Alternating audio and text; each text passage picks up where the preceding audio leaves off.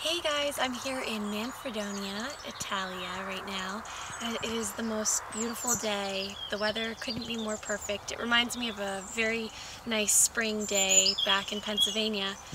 And if you can hear all the birds chirping around us, it's like we're completely isolated. However, probably a half a mile down the road where we pulled off, it's just a regular main road.